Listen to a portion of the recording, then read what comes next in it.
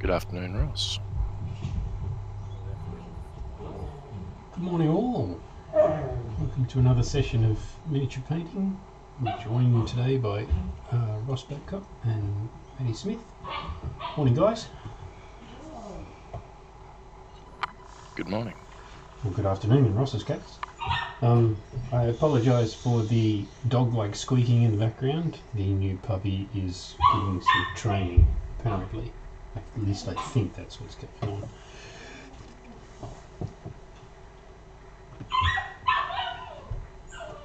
And the noise is very piercing, apparently. At least this microphone likes it. What we've got is sitting on the bench is the results of last week's. Some orc. Now, are they orc spearmen? Are they orc spear orcs? We're all about the big questions. But yeah, quick paint job. They've come up nice. They go well with the rest of the army because the rest of the army's basically red metal. Yeah, I did start on the second unit during the week, but I didn't get very far. The week has been somewhat frantic. For today, we're going to paint a museum scale Interceptor. Just because, I think. There wasn't any specific reason, was there, Ross? I think we established that it exists because you can. Yeah. And I wanted to. So what I need to do, I very hurriedly taped it up this morning and put the highlight colour on, but my masking skills aren't what they need to be, so I need to touch it up before we get going. So, has the weather turned there yet, Ross? We're supposed to get about 2 inches of rain over the weekend starting later tonight, so it's on the verge. But this morning we have noticeable smell of smoke in the air, so we've got wildfire smoke blowing in from somewhere right now. Do you, when you get these large rain bands coming through, are they associated with a thunderstorm or? In the Pacific Northwest, you don't have the real dividing line between really hot weather and really cold weather like you do in the Midwest and that sort of thing. So we very rarely get thunderstorms. We get unsettled weather, but you know, we get jet stream moisture coming in, and just like this weekend, it'll rain straight for 2 or 3 days. Right. The reason I asked about the thunderstorms is that in Australia, well, in Melbourne in particular, we get fronts come through with thunderstorms. You get those lightning fronts, so the lightning bands come with the front of the rainstorm, and that sparks fire, usually. So when it's been hot and dry and you get the change come through, you get fires because the lightning sets off the dry grass before the rain. Yeah. That can happen on the west side of the Cascades where we are, but it's more likely to happen on the west side. Right. It's a much drier climate. Yeah.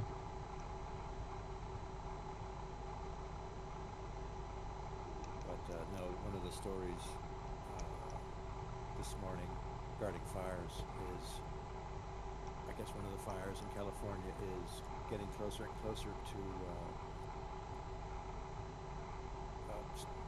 historic stand of redwoods. Oh. So they've started, at least for some of the largest tree, I think one of the largest trees in the world, named General Sherman, wrapped its base in a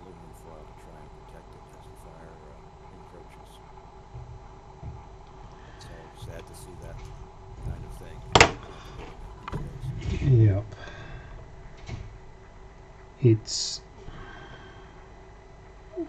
I don't want to get political, but we were having this debate in the car when we were on our epic journey to go and pick the puppy up, which was 3.5 hours into country Victoria and then 3.5 hours back again.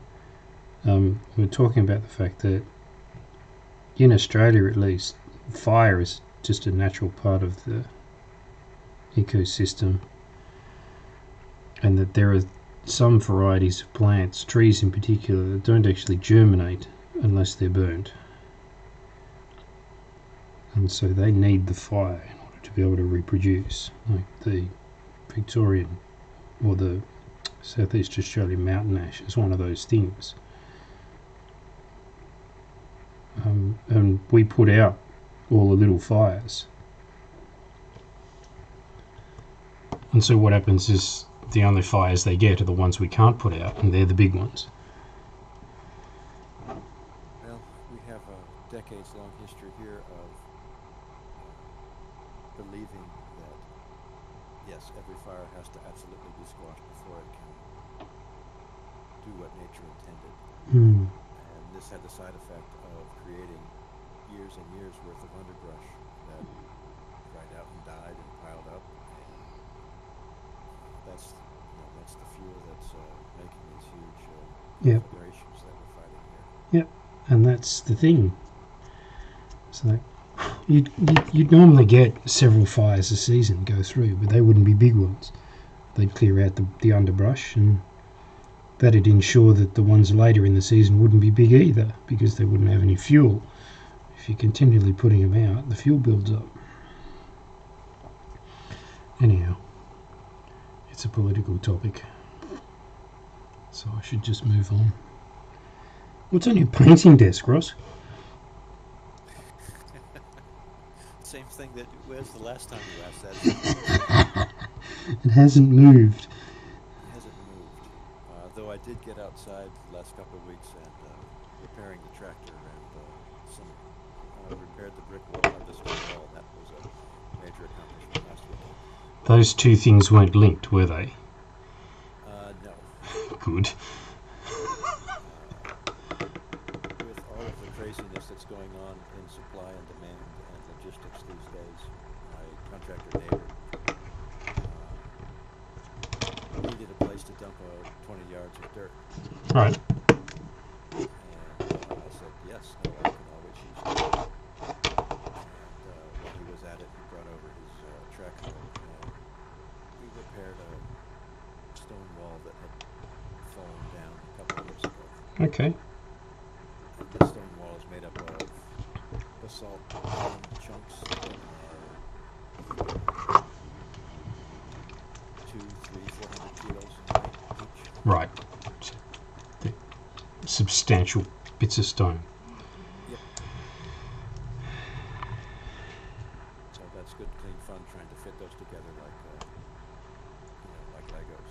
Yeah, that'd be okay if you've got something that's capable of lifting them, so that all you need to do is shove them around. Well, my neighbor is very adept at controlling the machine and do things that I would never attempt to with loads, with heavy loads. That's a case of practice.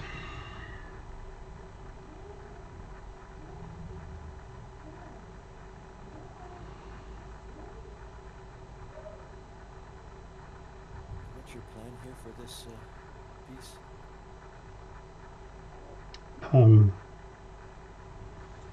Just copying the scheme of the... I was copying James's scheme to some degree.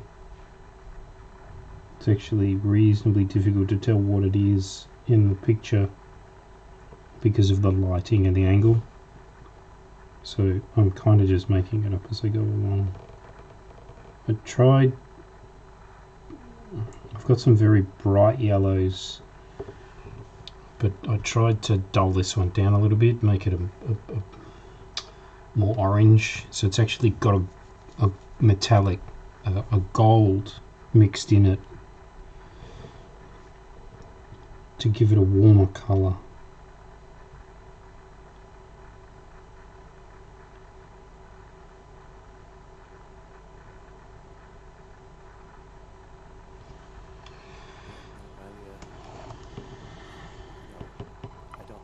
Have any of us complained about anything that's come off of your paint station here? I don't think so. No, you're all. Aside from the yellow haters. Well, yeah, you know, but you're all very polite people, so I'm not. But you've promised, or you've said that you're going to share your work, so we're all being especially kind, right? Yeah, that's right. Biting the hand that feeds and all of that. Have you decided which one you want?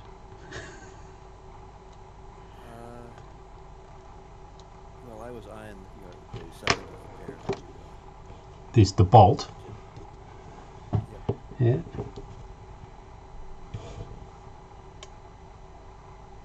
Or should I hold out for the one to come with the movable canopy? Who said anything about it being movable? That's the next logical thing, isn't it? You've gone from open to movable. No,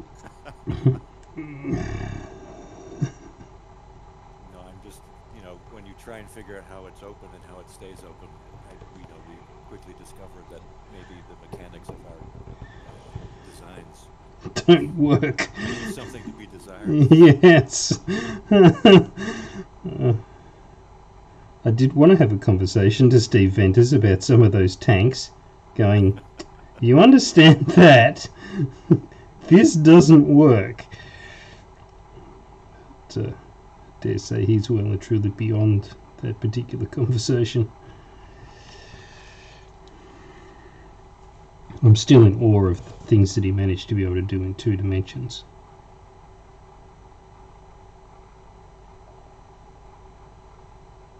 No, it's just good clean fun back in the good old days. Yeah.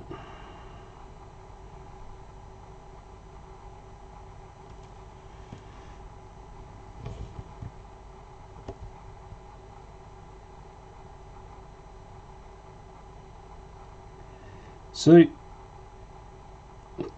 can I dig into some history? Is that okay? Sure. Okay. It's always a memory test anyway. You can just say no. If I ask a question you don't want to answer, that's fine. The original Interceptor, that was the attempt to garner the Star Wars license? No, it No? was after our failure to acquire it. Right. This is what we would have done. Okay. So you'd already just put a pitch in for it and somebody else had got it. Was it West End Games got it? Was it? Yes, I believe so.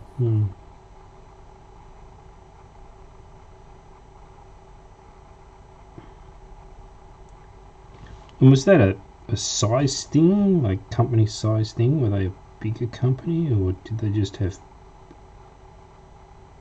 a better pitch, or do you actually know?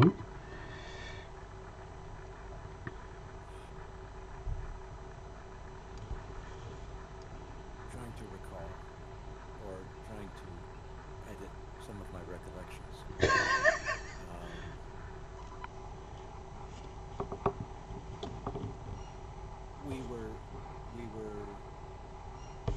I guess we had a joint pitch with Iron Crown. Yeah, Iron Crown right. was going to do the RPG stuff. We were going to do the miniatures and tabletop stuff. Right.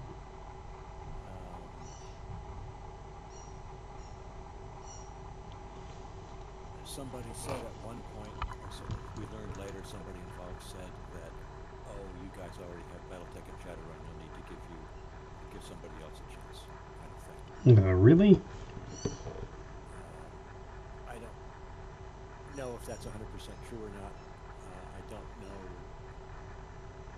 precisely how close we came, but I think my recollection is that we were very close to getting it within a day or two. And Yeah. something happened that blew our end of the deal up. And we dried in our beer for a day or two and then moved on. Yeah. And then went, okay, so this is what we would have done. So,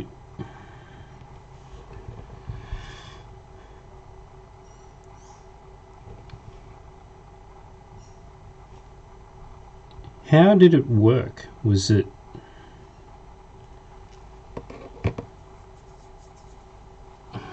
Who was the idea factory, or was it just the three of you bouncing off each other and coming up with ideas?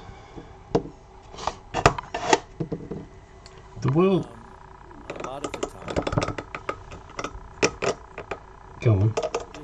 the game, and if you look back, I would say let's not say a lot of the time. The vast majority of the time, the game starts with an image, with an idea, with a picture.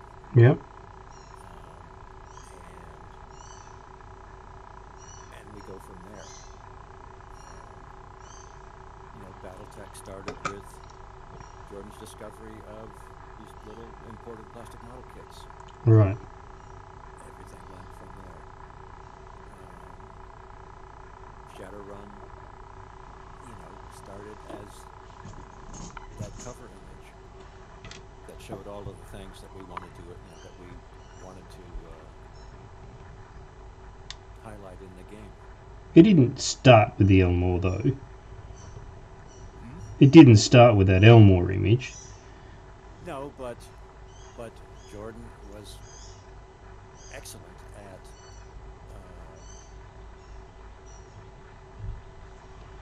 creating the imagery that that embodies the game. Crimson Skies was the same way.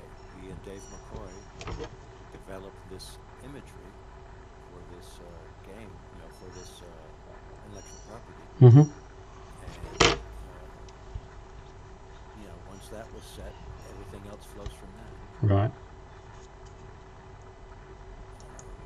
And you can't ignore the serendipitous nature of how all of this stuff works.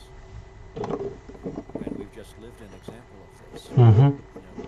We're talking, exchanging pictures of extraordinary aircraft. I sent in one of the Blackbird with the canopy open. Mm-hmm. You were experimenting with your 3D prints and the models you've been banging your head on for the All year. It's getting close to a year, right?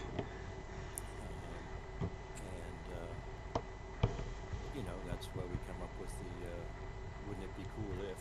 Yeah. We've come up with plenty of that's not cool at all, too, though. Nobody's perfect the first time, every time. The thing that is lost from the good old days is all the stuff that ended up on the floor. No, that doesn't work. Do it over the shoulder and work on something that does. I made a joke yesterday. I was informing my colleagues that I was going to the optometrist to go and get a new set of glasses. It's been 4 years. I made the wisecrack that I was going to get my rose-tinted lenses mended. Nobody seemed to get the joke, but that's very apt here in that everybody looking back on BattleTech only sees the stuff that actually got to market. And even some of that's relatively poor. There's quite a bit of derision about some of the early artwork. Cranston Snords, the... Again, you remember early on we were a company that did licensed games. Mm-hmm. A couple of our own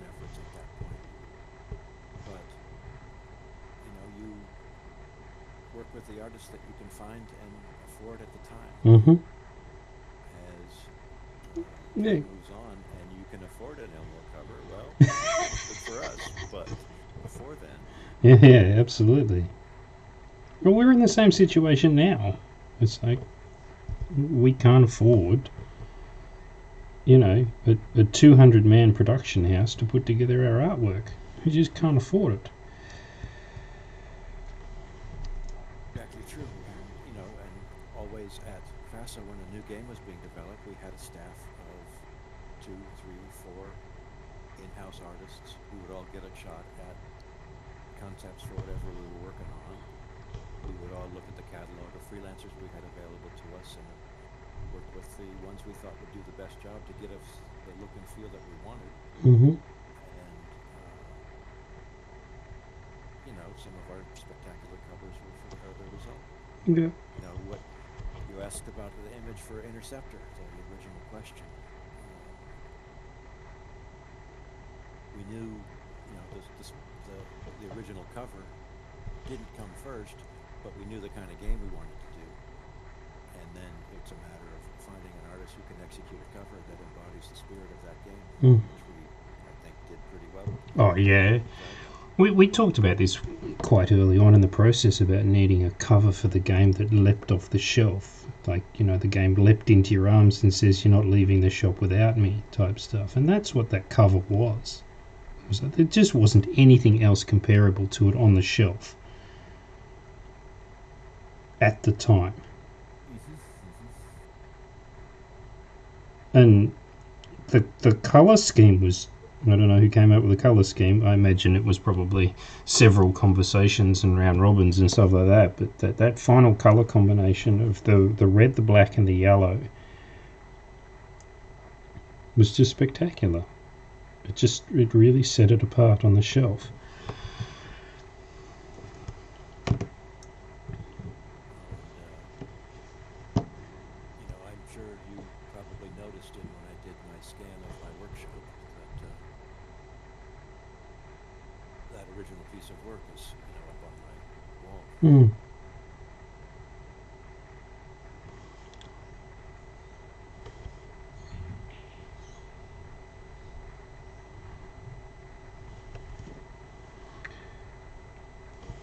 So how... I guess it's a very difficult question to answer, but...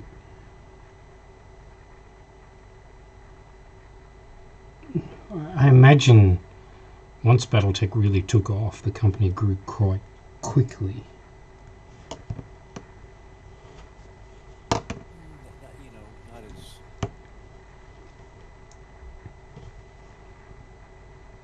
We had the freedom to do a lot of things that, were very difficult in the past, like afford A+ artists. Yeah. To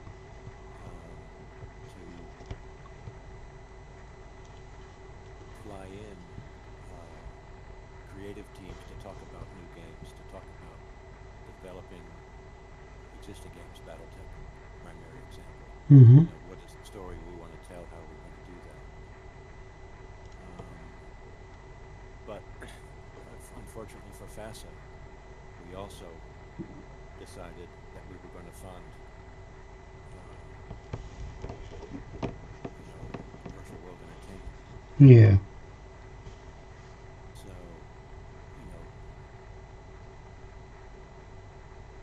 FASA wasn't as flush as everyone would like to believe it, just because so much money went towards that.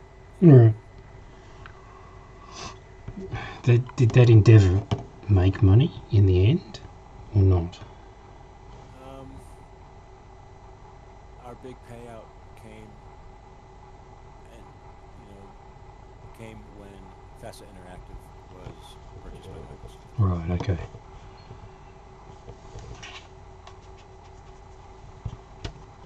By that time, FASA Interactive had absorbed VWE and its programming team.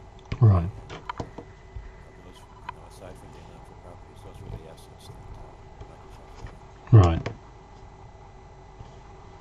But that was... It took a long time. 10 years in the making, wasn't it? That deal? Yeah. Yeah. More than that, but yeah. Yeah. That's how long it took.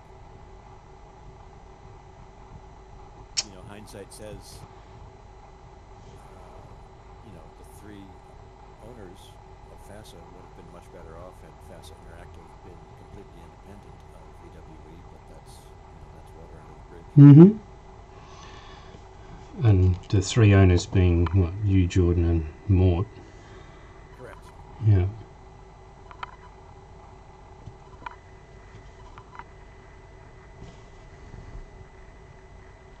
So how come, this might be a touchy subject, so just say move on, but how come Jordan gets all the credit for Battletech and you just get ignored?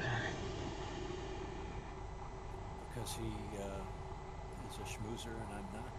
Right. He's a people person. Yep.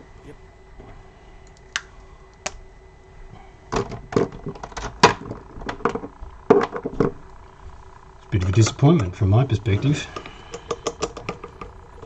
Not that I've ever met Jordan, so I can't speak to what he's like as a human being.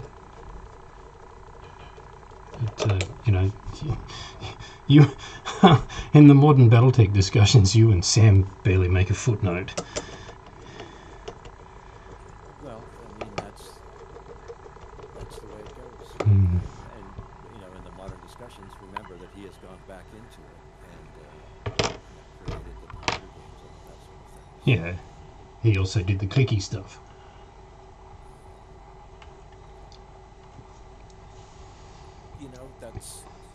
That's the way it goes. I know that FASA would not have succeeded in any of its endeavors without me being present. Yeah, sure. So, But it was a team game, right? You can't do this one person. Doesn't Hobby Products show that it's not possible to do it with one person alone? yes and no. I mean, and again, that's the perception. Behind every figurehead or mouthpiece, there is a team. There's no question about that. Mm-hmm. No matter what it is. So, I'm happy with the way things turned out.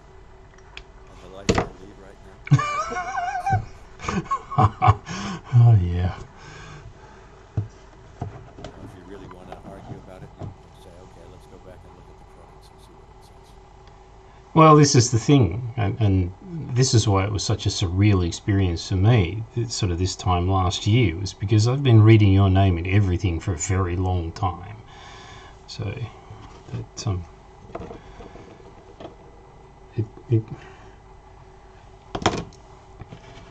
it came with its own degree of surrealism, that's for sure.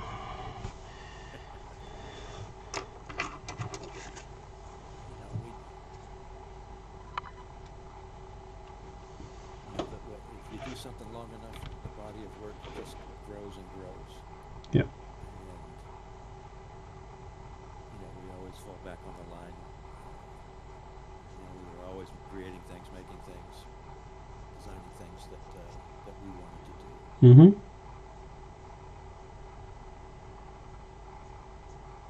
some of the most fun we had was early play tests. And to have rules specifically changed because of things you did in those playtest games that nobody else liked. Oh, I can just imagine. I really can. Oh, wait, that's not supposed to be able to happen. Or, no, the AC-20 can't fit into something that light. You're right. That's where things like the Hunchback would have come from. So, right, where's the line that we want to draw? Yeah. Yeah, they're the kinds of problems Todd's facing at the moment with the designs for Interceptor, or this version of Interceptor.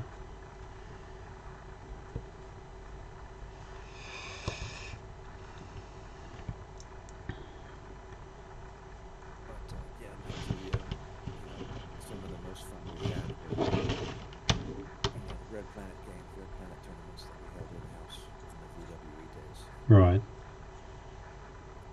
Because there, there you are sitting in the cockpit with all the blinky lights, all the buttons work, and you know exactly what they do. And playing with the programmers who designed it all, Yeah. testing out their latest tweak to the system, and it's just a blast. How many people at a time could play? 8. 8. So 4 on 4. Or, and especially in Red Planet, it's every man for himself. Oh, right. And, courses were named after people, and techniques were created, and slang created based on what was happening in those games. What year was that? We're looking early 90s with this.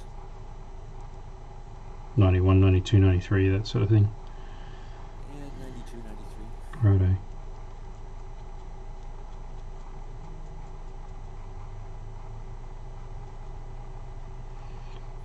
Running around shooting people and hiding behind stuff and peeking out and shooting is okay, but racing and being able to mash people into walls while you're racing. Circus That's what Red Planet was all about. Circus Imperium in mechs. Just about. Well, in hovercraft. Yeah, right. But it's just I went for the big, heavy, slower craft. Yeah.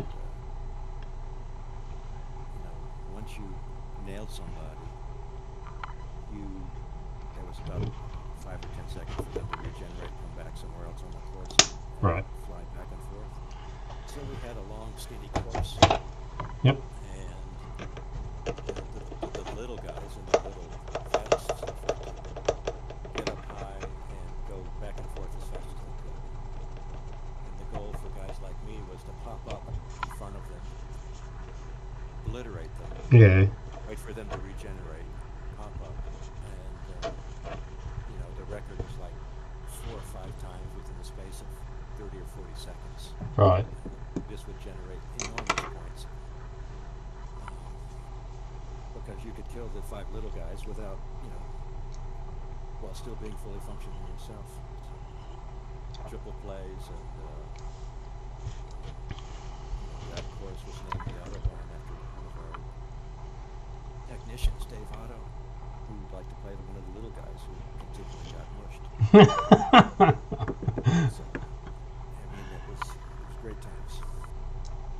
So you guys were what, in your 30s? Late 30s, early 40s? Early 30s at that point. Oh, early 30s, yeah. It just would have been a riot. Yeah,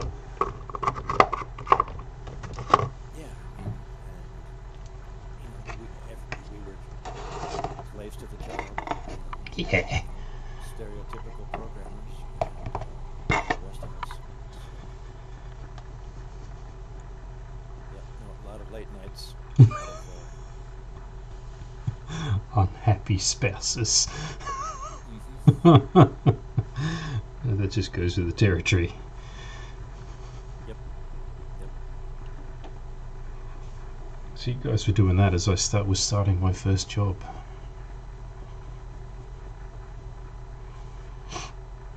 I never got to play in one of those consoles.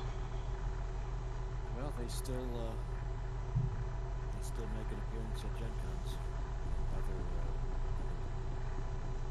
events where like-minded souls congregate. So you're telling me this? The realm of possibility. So you're still telling me it's possible? Yep. The dreamer in me would like to play Interceptor in them.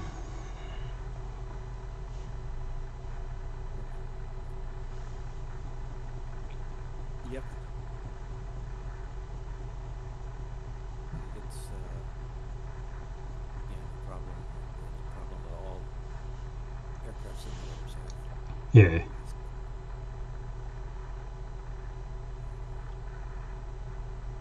able to contain the action so everybody knows more or less Yeah. But you could have something like the Red Bull Air Races with guns. Yeah, yeah. But yeah, no, that those guys are long gone. I don't know if you watched the or were aware of the Chris Chapman, who was one of our guys that worked at the Battletech Center in Chicago, put together a 20-year gathering of weak principles where he asked leading questions that was to talk about in the old days. Right. How it all came No, about. I haven't seen that. Is that sort of something that would be available on YouTube or something? Yeah, it's on YouTube somewhere. Righto.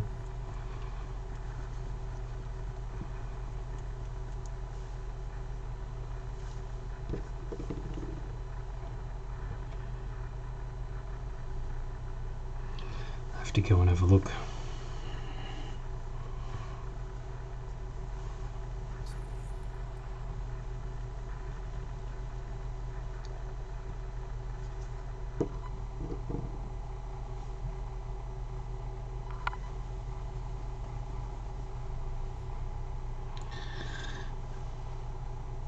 I've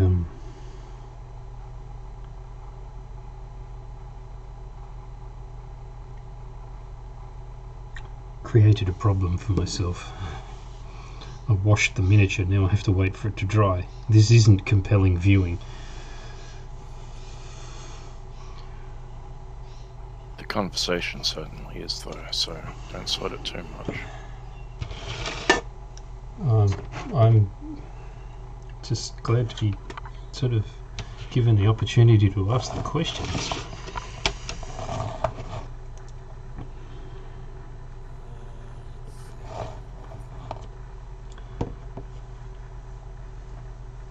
Yeah, it's called Lost Tech, Battletech Center 30 years later. 30 years later. That's a terrifying number, isn't it? Only if you think about it too long. Don't think about it at all. Just remember the stories. Right.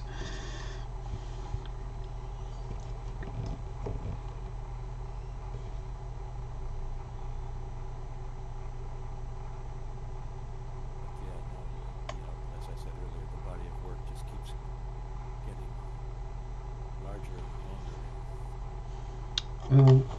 The statement about creating what you really want to play is never more true than for the cockpits and the Battletech Centers. Mm-hmm.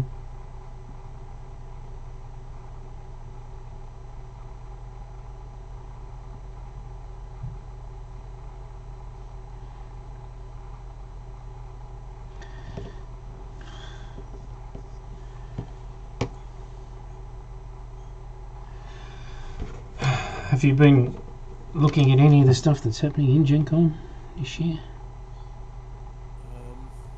Very briefly, it sounds like they're having their share of technical problems, difficulties, getting people who want to come in remotely where they need to be or where they want to be. But other than that, no, I guess I saw this morning's update, because of the dramatic reduction in the number of people, the lines for getting event tickets and all that sort of thing are much, much smaller than we have known in the past. There's always this, Probably a good time for the folks that are actually there. there's always a silver lining, right? You wonder. Well, I'm sitting here wondering whether or not those big conventions are going to be more and more virtual as time goes on. I think that's only a time will tell Yeah, answer to that. it creates its own set of problems.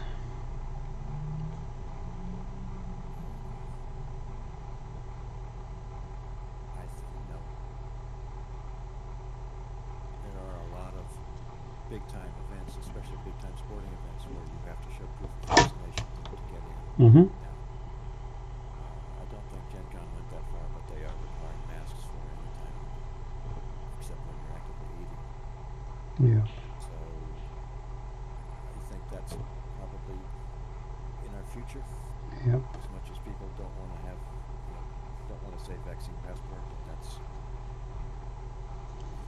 still have a shot card from my younger days, so it's not anything new. No. What's deeply concerning about that is that we had a case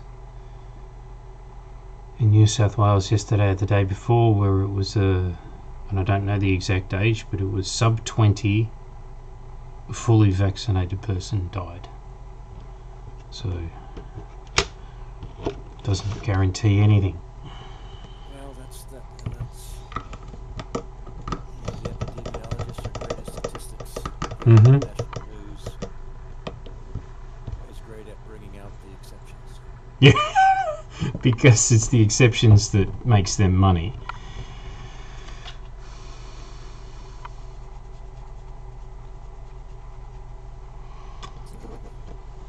So, moving on from that, how much gaming do you actually get to do? With people? Well, no, just in general. Like, obviously... I spend more time on my phone or on my pad than is probably healthy. Right. Playing games. Playing games. Yeah. And I finally got to play a game I bought at Gen Con a couple of years ago when two nephews visited for a long weekend for the summer. What was that? City of Big Shoulders. Never heard of it.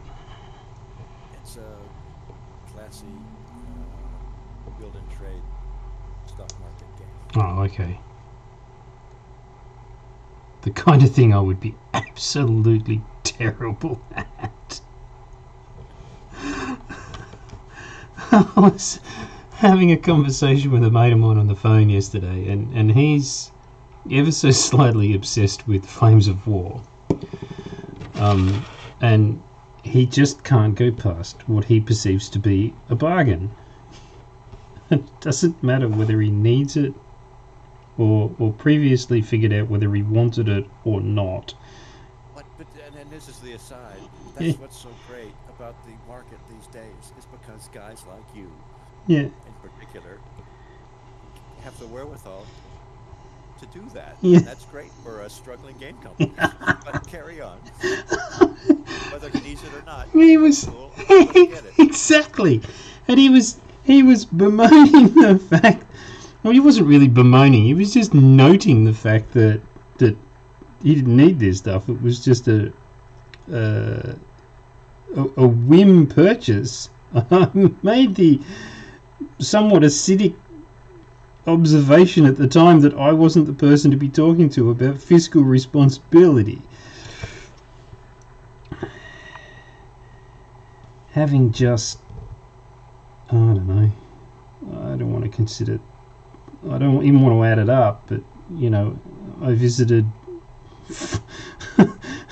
3 different gaming companies yesterday and made significant purchases at all of them. And I know that you asked about the Samsat because Matty's sitting there listening, and he's got his 1879 armies slowly being created. Yeah, that's right.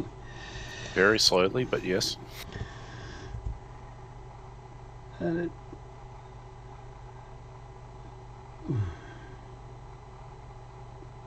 think there's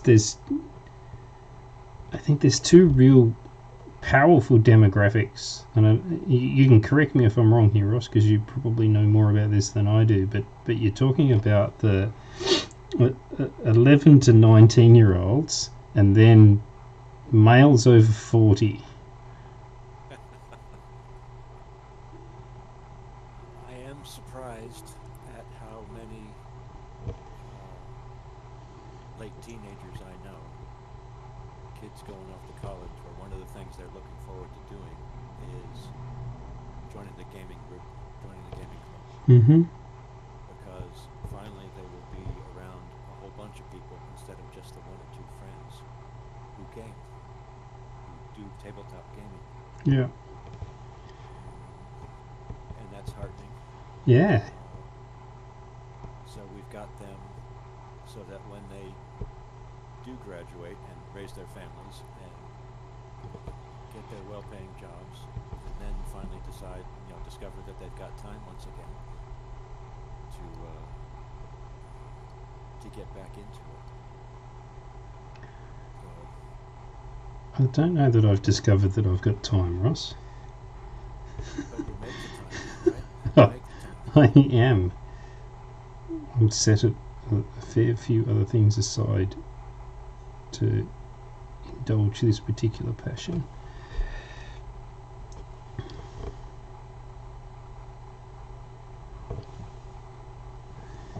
You're looking good there. Yep. Panel highlighting. Can't do that on the little ones. Well, I shudder to think what you're going to do for insignia and that sort of numbering. I'm probably going to go digging through my spare decal box. But that's still good. Mm-hmm. I don't want to paint numbers by hand. Have you seen the way my hands shake? Let's call it lag in the... doesn't show up. You're a very kind person.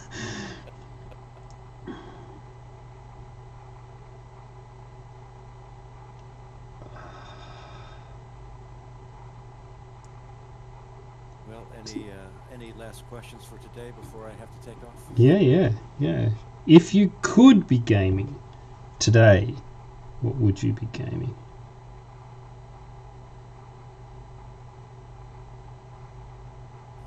If you could have a group of people over. I would love to play a big battle of either Demon World or 1879. That would be good. Yeah. Using the version 4 rules, naturally. Naturally.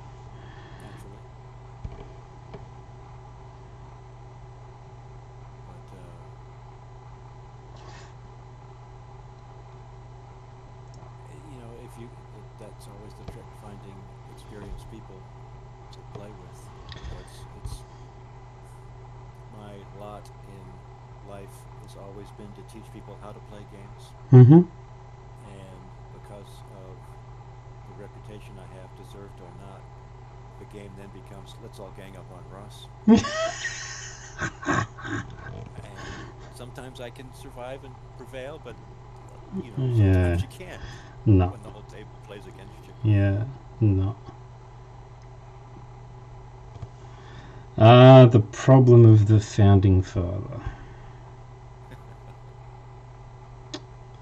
Well, I sincerely hope one of these days that I can make it over to your continent. And that It'll happen. It'll happen. Hopefully it won't be just an in and out trip too. That's the key. yeah, but it's that sincere wish to be able to sit down for a significant period of time, hours, across the table and push the miniatures around it. Chew the fat, shoot the moon, yeah. Well, we want to do that. You're starting to do that with these sessions, and once we get live play for Interceptor, we'll be doing the same. Yeah, it isn't the same, but I get your point. So yeah, so a few things to do between now and then. Well, yep. Good stuff. Thanks, Ross. I appreciate the fact that you're actually candid. That's, I fear that I'm going to ask some difficult questions one day, and you're just going to have to demur. Mind. Well, you'll know when you hit that wall. Yeah. But no, we're proud of what we've done and what we've accomplished, and this is a chance to show off a little bit. So. It just annoys me that you and Sam get left in the shadows.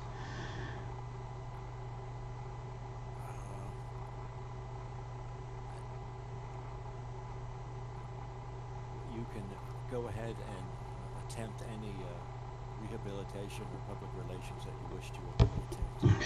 I don't think I can make a difference. I'm not a politician. I'm not a marketer either. So I think maybe we should just let the next set of products do the talking. Yep. Now, and remember how, 10 years ago when somebody asked how did this game come to be, we have to remember how it came to be. Mm-hmm.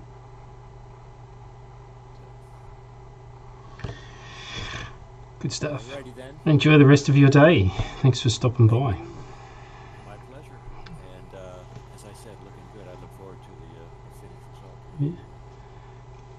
You have to. The final touches. Yeah, you have to tell me what color scheme you want for your bolt. And again, based on your efforts of the last week, Leviathan is going to look spectacular. Yeah, I agree. Alrighty. Thanks, Ross. See you guys later. See ya. Bye-bye. Goodbye.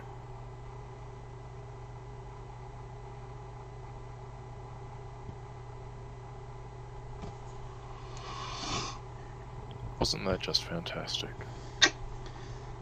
It's a wonderful thing.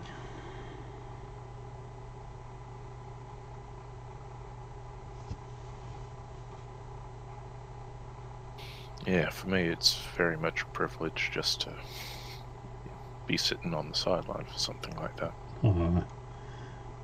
And it's such a privilege for me sitting in the seat. You know, childhood and adult heroes. Mm-hmm.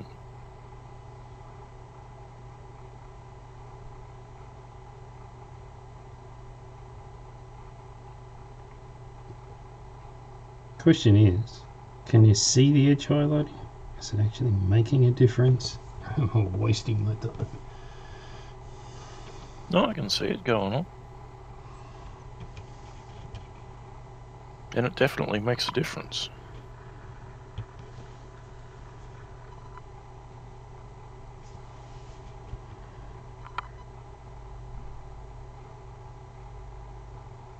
What's the time, Matty? 8:53.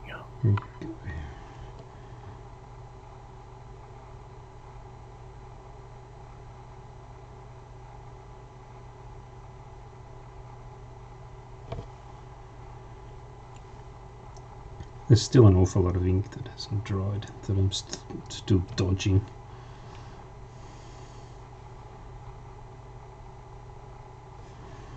Stands to reason. So I ordered some of those six-legged cavalry.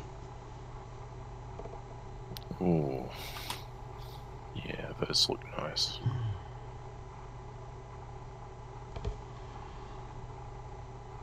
If I can be perfectly candid, that's my one big problem with 1879 as a Wargames product line. Which is? One faction has got utterly unpronounceable names. Yes. That's all. Okay. There's a note. We'll produce a pronunciation guide. Yeah, kind of desperately needed, I think. Well, you've listened to my podcast. We haven't touched the Samsung all that much, but I remember distinctly my first time out trying to even pronounce Samsung. Mm-hmm. What didn't make it into the episode was the 30 seconds of me stuttering over it just to make sure I got it right.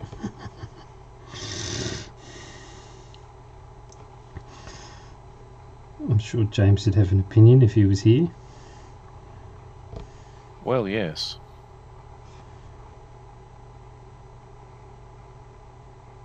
It's one of the things that I need to get around to is to play testing the current set of U18 rules with some 1879 figures. Mind you, I still need to do play testing with Demon World figures. So.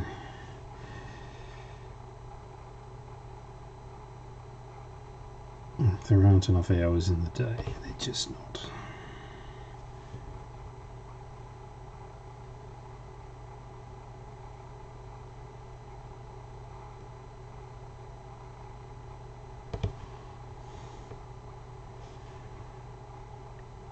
How are your boots going?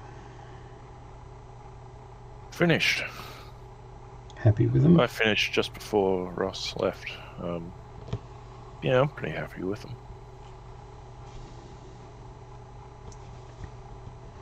Less happy about the state that they got into in the week since I last polished them. Chalked up But some if you've got a miles. strong base polish, it doesn't take that long to bring a spit shine back. Mm-hmm.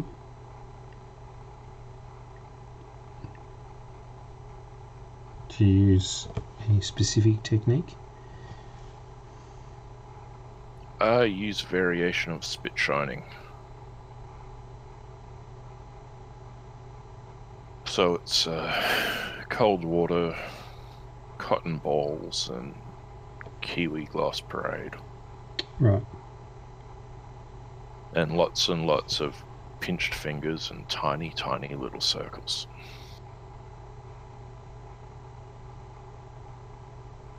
Takes a little while when you wear size 14 boots.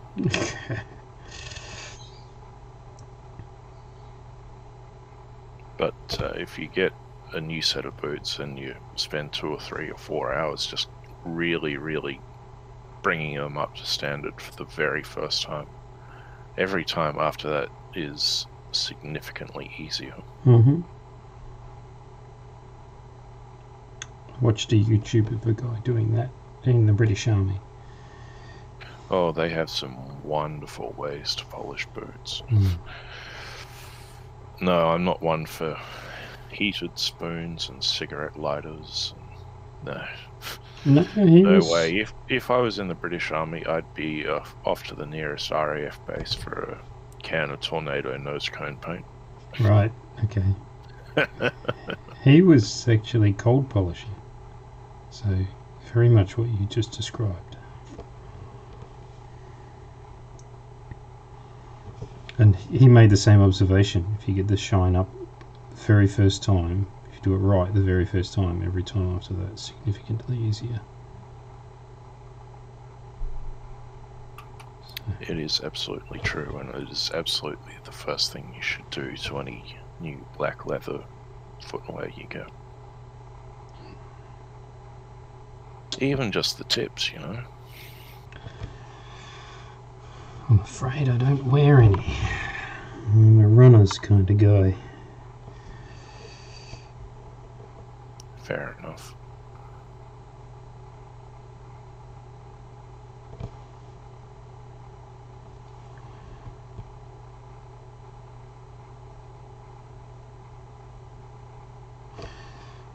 So one of the things that Ross was alluding to is we're going to start doing playtesting sessions for Interceptor remotely.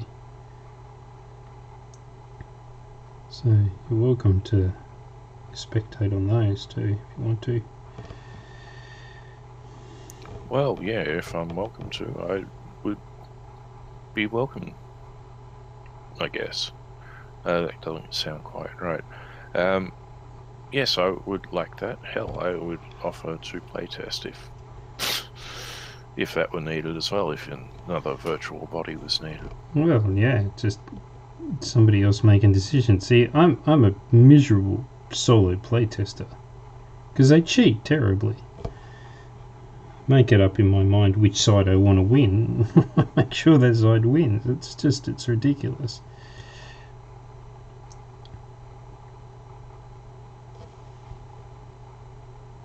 Yes, I remember my early forays into wargaming as a teenager. Oh boy. None of my friends played my particular game. Right. They all got upset when I bought something different. I could never get any of them to play with me. Sounds like Somebody bringing Infinity Miniatures into a 40k club. Oh, it was a 40k club. Yeah. It wasn't Infinity, though.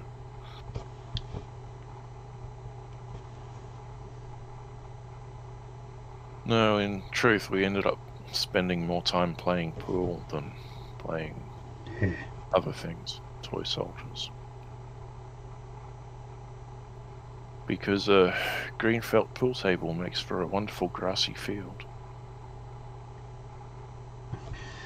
That was actually one of the things I was going to do in this house when we moved into it. I was going to buy a pool table and then get a cover and take the cover off when we had guests and just have it as a pool table, but then put the cover on it and use it as a wargaming table. But I discovered that a decent mid-sized pool table is well and truly beyond my means. Oh look, we've got spammer bots sitting in our channel. Nice. Do you want to become famous? Buy followers, primes, and viewers on a website I'm not going to name. Nope. I do not. Thanks, bots.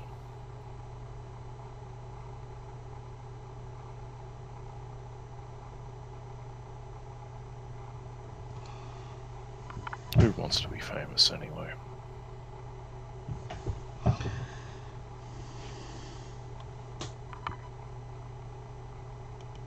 With fame and success come bigger headaches. You don't have to be famous to be successful. Well, I suppose that's true, but I was talking about fame and success as a pair.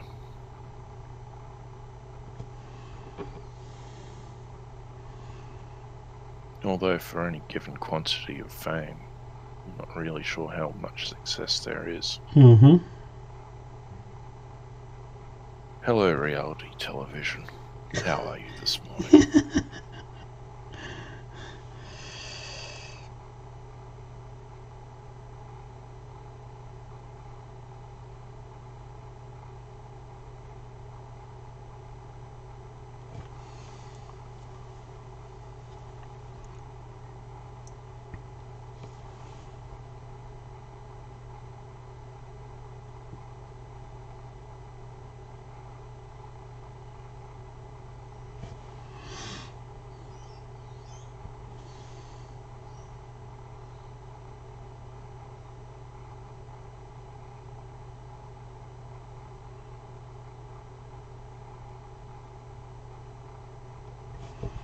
So what's on for the rest of your day?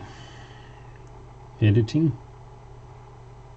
I do need to spend a couple hours editing, but I'd also like to finally finish the bases of some of my Isthak. Right. I'm not entirely sure how I want to do it. I've got polyfiller all over the bases, and I want to use that snow paint that I picked up a jar of. Right. But the idea I've got in my head as a theme for these Isthak fellas is it's largely they're bringing the ice and the snow with them wherever they're marching. Mm-hmm. And I thought it might, piles of snow might look really good on a green grassy ground. Right. I guess I'm nervous about trying to make the ground look realistically grassy when I don't have any green flocking or static grass or anything like that. I'm just going to slap down some green contrast paint and laugh. That'll probably look a bit strange. Yeah, and that's basically why I haven't done it yet. Oh. That's annoying.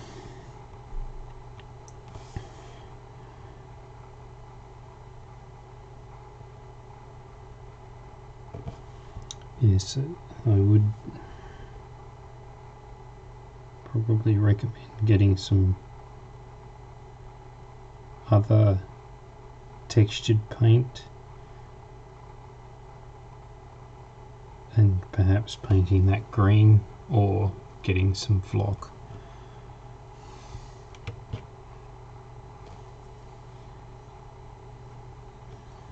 Yeah, I was thinking the flock road. I've got rocks.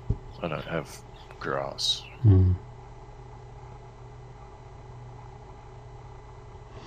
got a model train supplies relatively handy.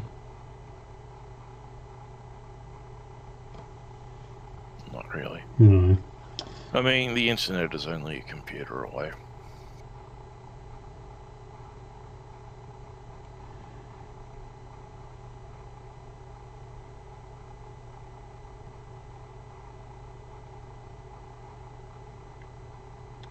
So Actually, my nearest proper hobby stores are RC cars exclusively. Right. There are two of them within 150 meters of each other on the same road. Proving, like, seriously. Yeah, proving that direct competition actually improves the marketplace. Because people will actually make the journey, because they'll go, well, okay, if I go here and these people don't have it, then I can always go to them. This is why fast food places congregate.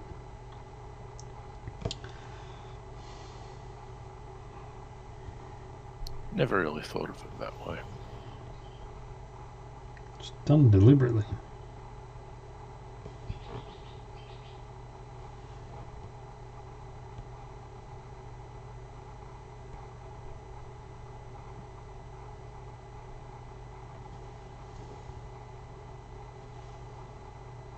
No, it's been so long since I've gone in for fast food, so I hadn't really thought about that.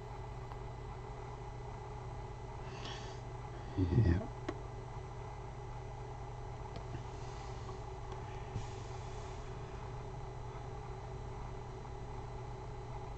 Though I wouldn't mind a pizza right about now. Pizzas are only the internet away. Domino's doesn't open until 11 though. Oh, really? Really?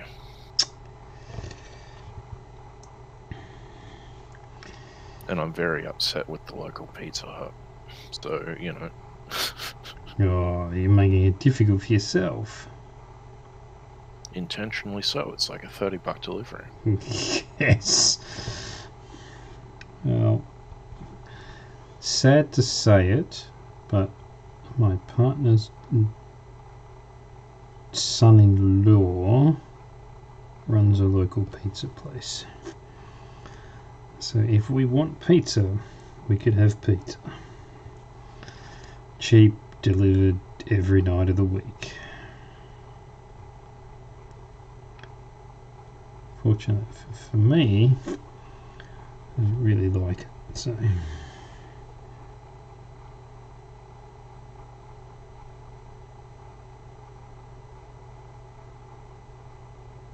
I remember seeing this great story in the news out of Italy, or I guess 5 or 6 years ago now. Family court divorce proceedings. The former husband was allowed to pay his alimony in pizza exclusively. Really? Yeah, well, he was a pizza maker. Right, okay. So, and his shop wasn't doing too well, so he was allowed to pay it in food. And that food was pizza. There you go. Kids probably loved him for the first 3 months of it. Yes. And then they hated it forever after. Yep.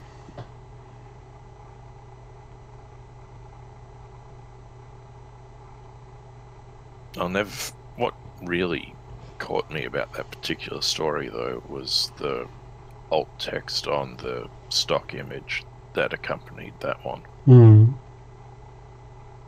And the alt text was also the caption of the photo. And then the caption was repeated beneath the photo anyway as part of the story.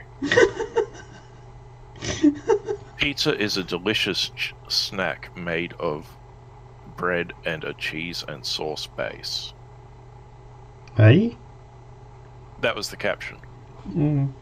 Pizza dough has nothing to do with bread. But that was the caption. Right. If it makes you feel any better, this was The Guardian. Oh, yeah, okay, fair enough. Yep. Enough said. Let's not let facts get in the way of a good story. The newspaper's so well edited they misspell their own headlines. Yep. And bylines. And the title. Yep. There's no point complaining about it, not in the modern world. Oh, they still do it after 150 years. Us grammar Nazis are not appreciated. You're familiar with the old British comedy Yes Minister? Yep. There was a wonderful blink and you'll miss it moment where Hacker and Sir Humphrey are looking over the 10 newspapers a record for some reason. Positioned towards the camera, most prominently was a copy of the Granny Odd. Right. Graniaud. Right. It was The Guardian with a deliberate. Oh, okay, right. It was the guy. All of the other 9 newspapers were fine and normal, but yeah, one of those little blink and you miss it jokes. Yeah, right. It was hilarious to me, at least. Yeah, well, isn't that the whole reason why people watch The Simpsons? There are a lot of sight gags. Yeah, but blink and you miss side gags. Mm-hmm. Sneed, Seed, and Feed, formerly Chucks.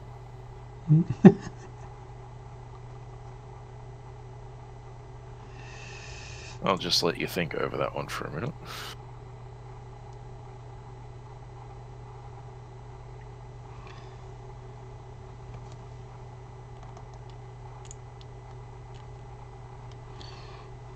Nope. It's gone over my head.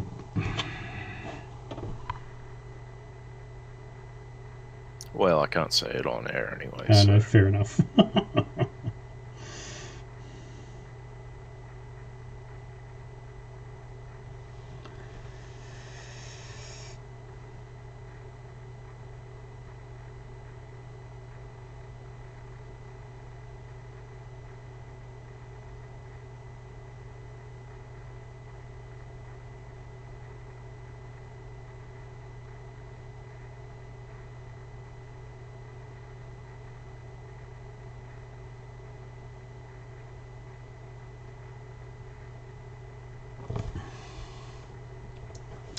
I think that might be too much. And here you were complaining about not making a difference and not standing out.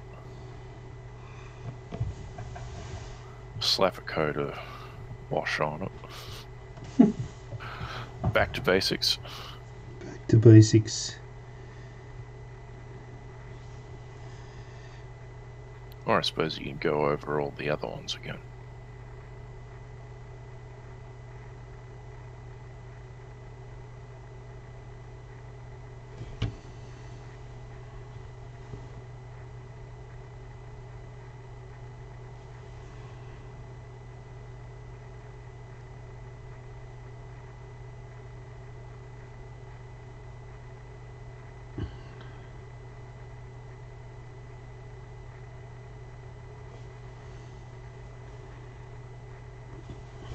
Shaking so badly.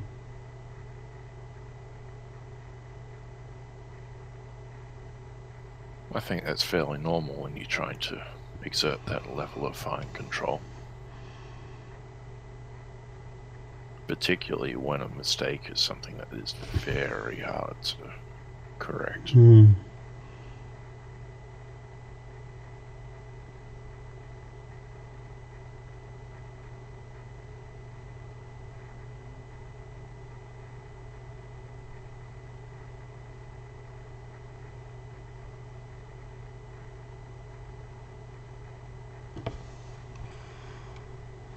So that is super obvious now.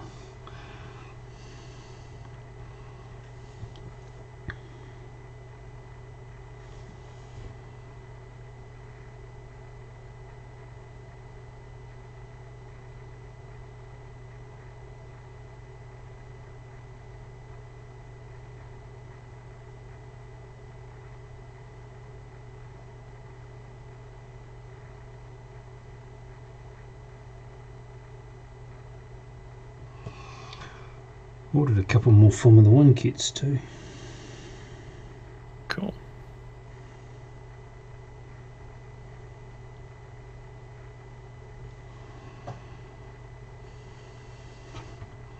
The dangers of watching old Formula 1 seasons on YouTube.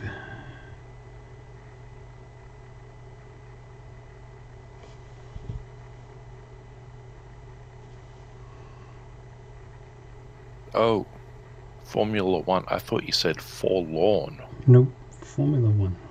And I'm thinking, okay, how's Forlorn Hope Miniatures? What are they doing advertising during Formula 1? Nope.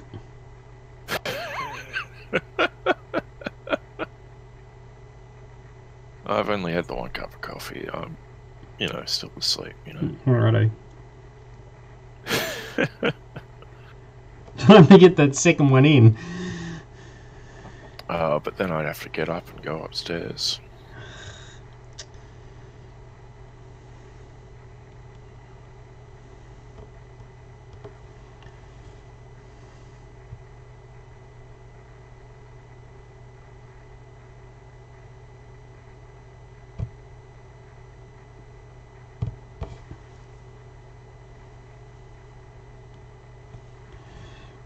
This thing is going to take hours. Yeah. Why did you not realize that already? Look at all those edges you've got on there. Mm-hmm. And they're all hard edges. Should design more organic fighters for faction number 3. Or just put no edges on them. Or reef out all the details. This was the contention, was that they didn't have enough detail on them. Exactly. Yes, and now you're proving just how much detail there is on there, and people are going to go, oh my god. Mm-hmm.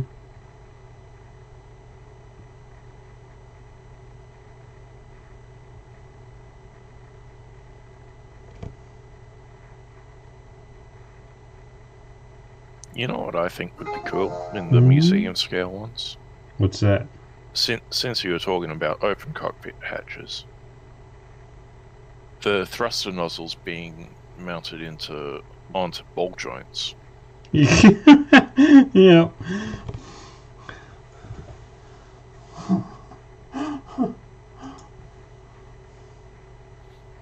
And just because they look cool, how about some working ailerons? I suppose you'd have to call them control surfaces for some reason instead of ailerons, but Out of control just a surfaces. thought. And you can drill out the gun barrels. Yep. Well, people could do that anyway, but At this scale, I could do a heck of a lot more because we'd be casting these in resin, not metal. Also not injection molded plastic, which means that some of the limitations that these models are built with just don't apply anymore. A lot of the difficulty I've been having is because they need to come out of a steel mold, which means you can't have any underhang.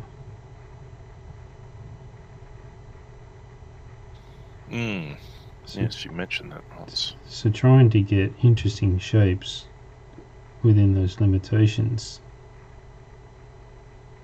and a maximum of 2 pieces has been hilarious.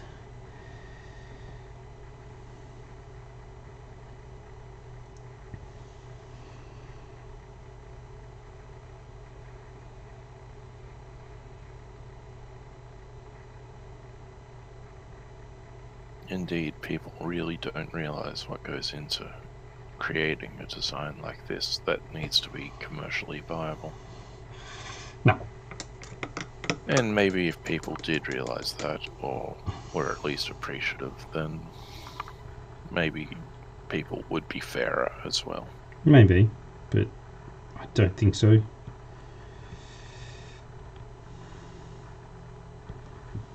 Because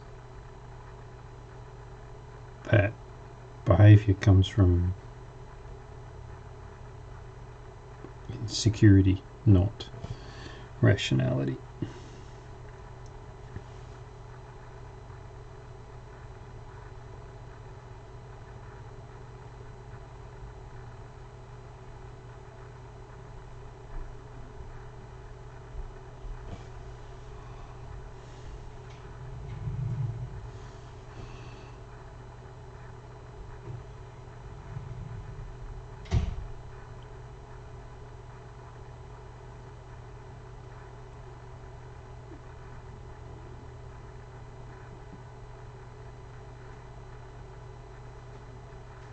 That's ridiculous.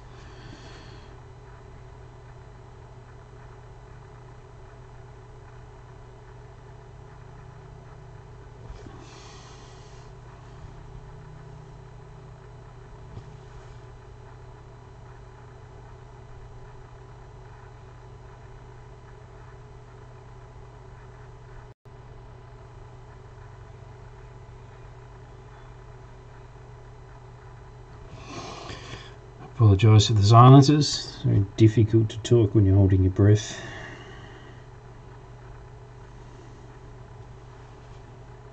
I'm trying not to break your conversation, so when I'm talking, I'm not holding down the push to talk button. Heh, heh, heh.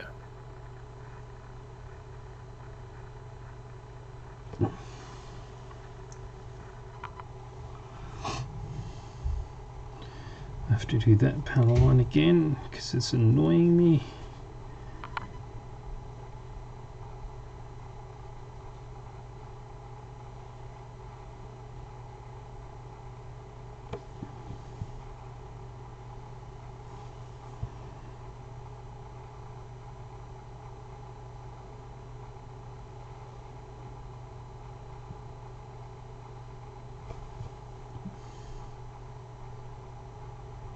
Oh, that's just awful.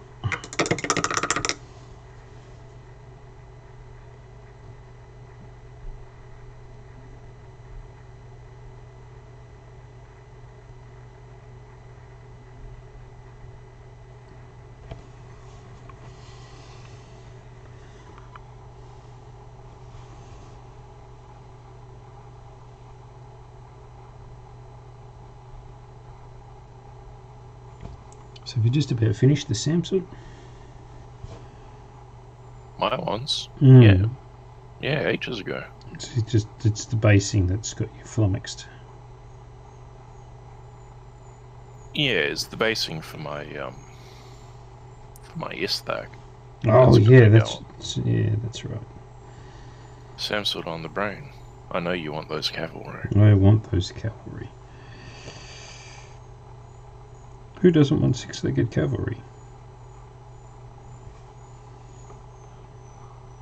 People who ride griffins, I suppose. People who have to pay for horseshoes.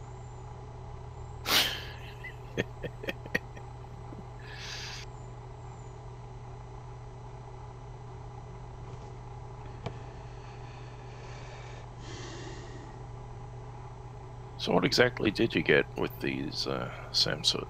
Did you just cavalry, or did you get a bunch of the infantry as well?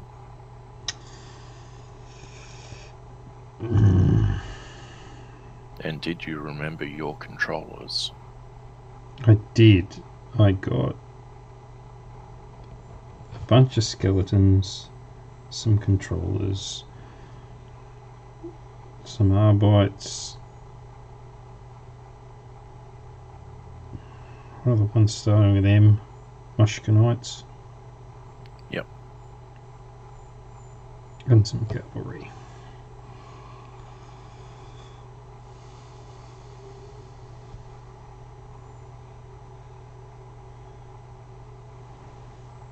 This is going to look great from 6 feet away. Hell yeah. Possibly even 12.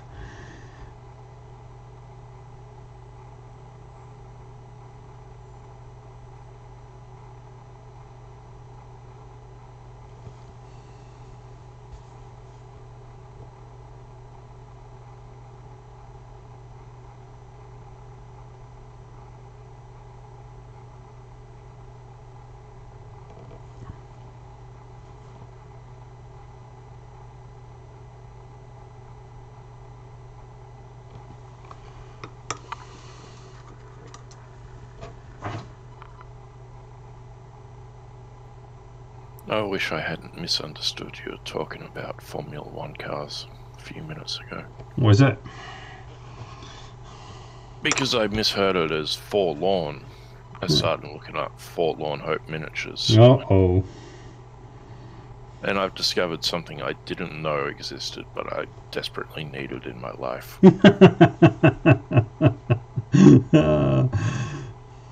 They've got this range of ogres dressed up as conquistadors. Oh, no way. Yes way.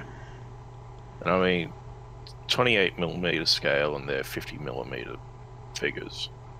And they're ogres as conquistadors, 15th century, and it's just so cool. I would totally play a game that had those. Mm-hmm.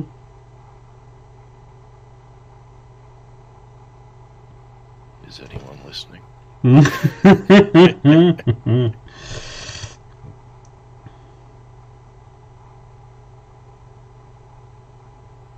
I guess I'm more in love with the idea of that instead of the reality. Specific, well, the reality and the specific sculpts. I mean, they're pretty good. They're not super fantastic. But the concept. Oh, I love the concept. Mm. I don't even care what else goes into the game. Just ogres with, 3-pound guns slung over the shoulders like rifles. Conquistador hats, stripy puffy pants. How cool, seriously.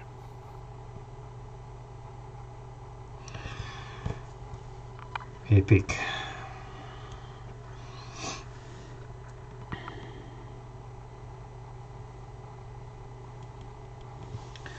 Why did I start this again? Why? Because you wanted to show off.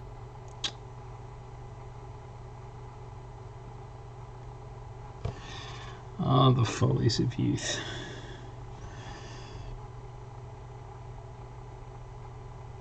Wasn't that long ago.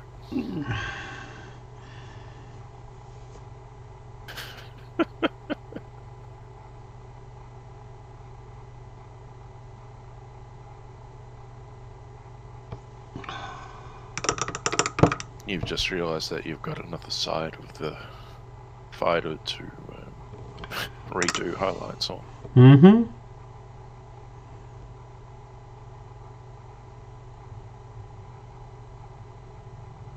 Oh yeah, it looks real good on this side. What about the... Oh wait, it's got another side.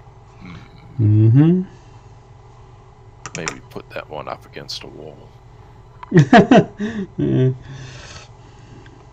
It's like when they made the film set for the Titanic. They made that, what was it, 1/3 scale or 2/3 scale replica or whatever it was. They only made one side of it.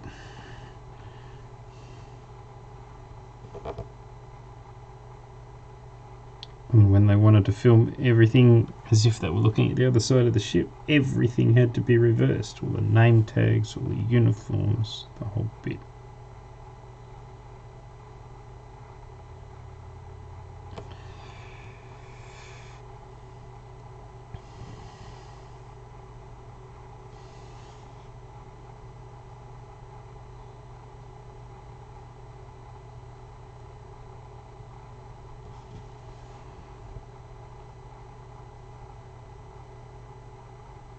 I haven't even started on the white. I'm still doing the yellow.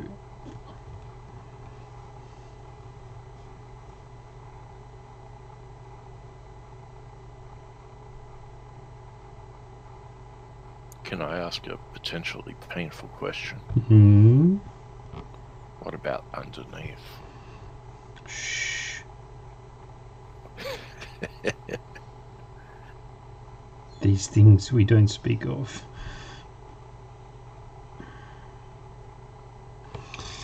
But there is actually quite a bit of detail under there. Yeah, I caught a brief glimpse of. I think it's the other one you got on the desk there as you picked it up. And, well, there you go. Yeah, exactly.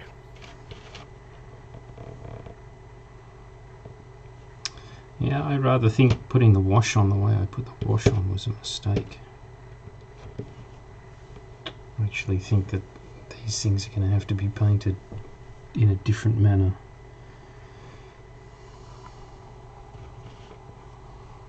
But the panels are really starting to stand out.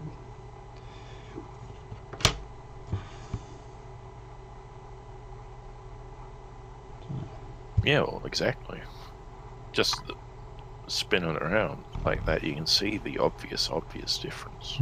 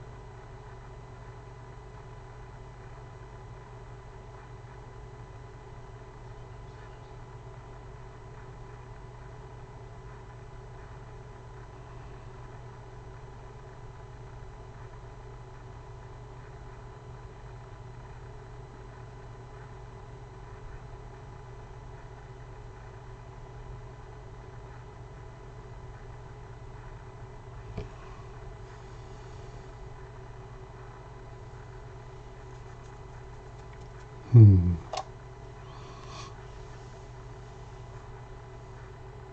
could potentially be all week on this one. Never mind the other one. Yeah. We've got some demon world to get through, so this might be a multi-week project.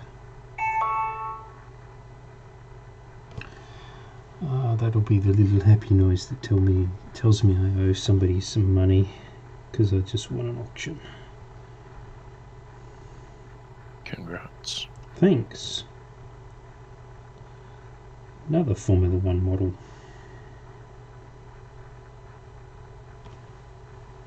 Oh hell, I'd completely forgotten about it this week.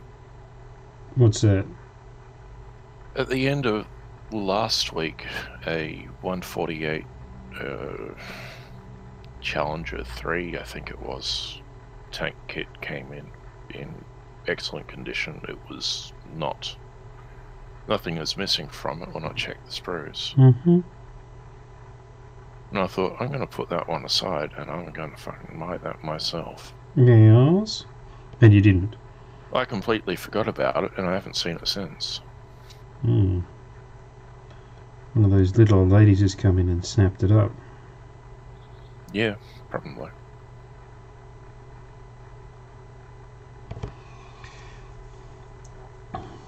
She'll be like, I can use this for modern bolt action.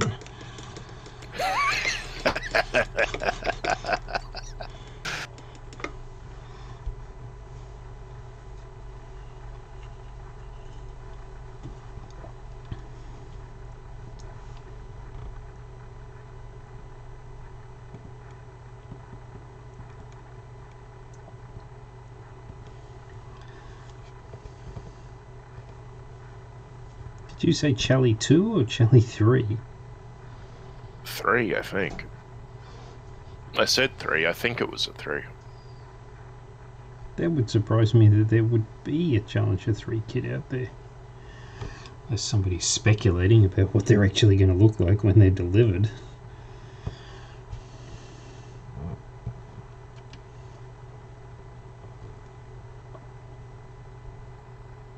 Wouldn't surprise me.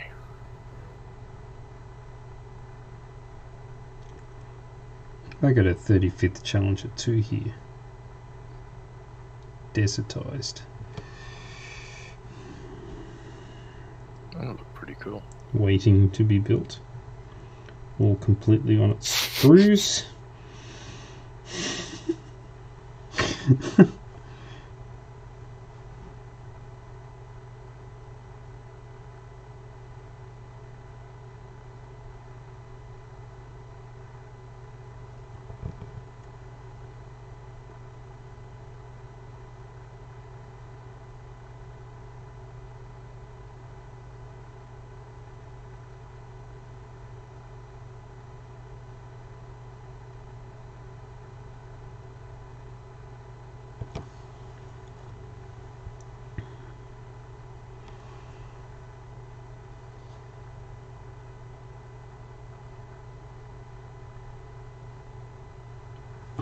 So when somebody asks you what you do on your Saturday mornings, do you truthfully answer, I watch paint dry? Not at all. I say, I have another obligation. And if they ask for details, I say, I hang out with a friend. It's good for both of us. Yeah. We both need a bit of time to decompress it on a weekend, and we spend that time together. Gotta say, knowing no details but the essence of the week that you had, and knowing the week that I had, boy oh boy, is this necessary. I couldn't agree more. And having started this whole session in such a spectacular manner, Quite so. I'm feeling everything is okay with the world at this point. Aside from how sharp these lines are not.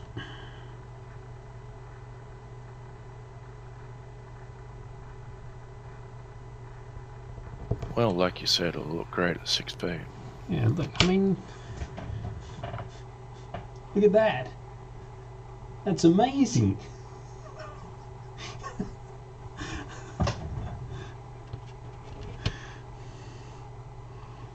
He laughs, waiting for the video to catch up. Pretty much. Yeah, there you go. Now that it is caught up, that looks great.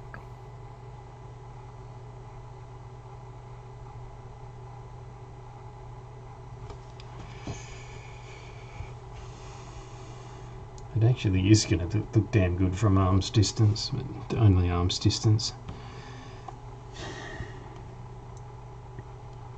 Well, it's not like you're going to let someone go over it with a jeweler's loop.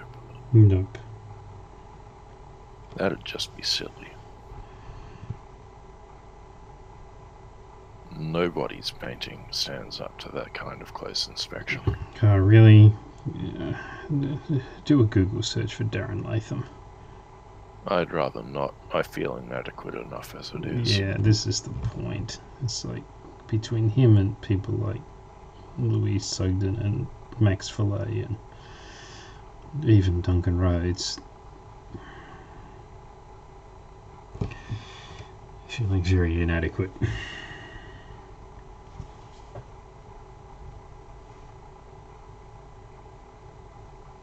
I had thought I'd done a good job on my Dairokuns until I saw them at 6 times real size, sitting on the monitor. I think you did do a damn good job on those Dairokuns. I really like them. So do I, but I'm just saying, these things don't.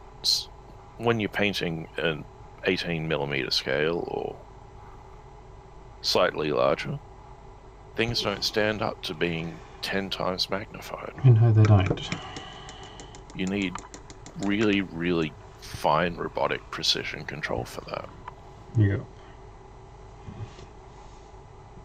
Industrial manufacturing processes is what you're talking about. Well, I'm just meaning putting paint on them with robots, which will probably be coming soon. It already is there. I'm not talking about cheap Chinese toys. No, but I'm not talking about cheap Chinese toys either, right? So you look at the Star Wars, the X-Wing figures, right? Those X-Wing fighters. They're a $20 fighter, right? $20 model. And I'm talking $20 US each, right? So they're a 7-piece model. So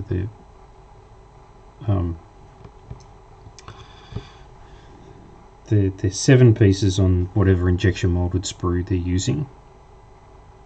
Then that sprue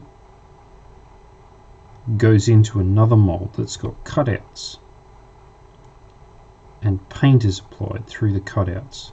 They spray it, so the sprue goes into it, closes, you get psst, opens, pulled out, and then somebody at the other end of the factory gets that thing, clips the bits off the sprue and glues them together, puts them in the box and sells them to you and me. And they are consistent, good quality, very attractive gaming pieces. The one thing they are not is cheap.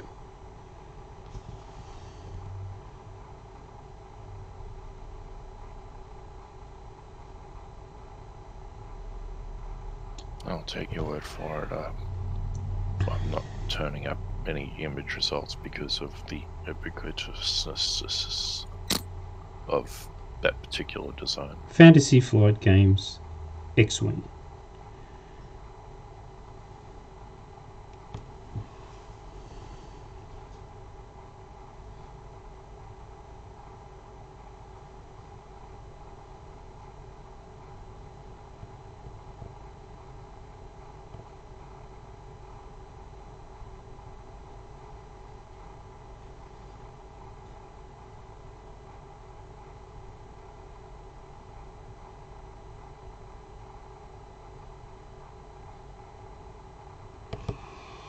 Alright, I got him now.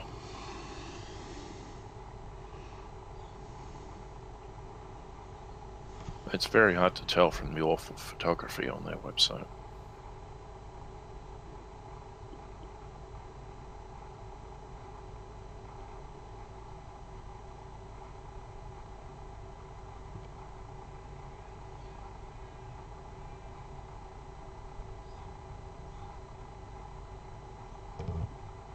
I guess I meant more like, not industrial scale robots, but tiny little robots with spray guns. set up in a 360-degree rig that can reach all around. Yeah. Like something out of science fiction movies. I know you've watched a little anime. Have you seen Ghost in the Shell? Are you familiar with that franchise? I'd like to claim yes. But okay, then never mind. Nothing I'll say will make sense. Right.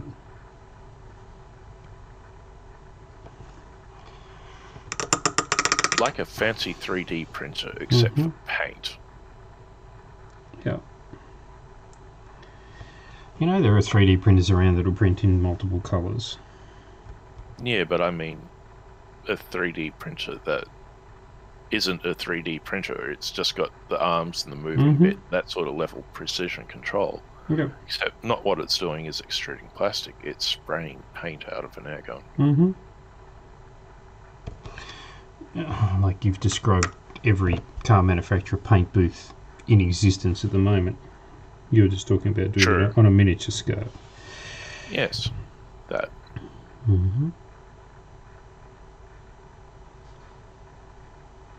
An 18mm in specific.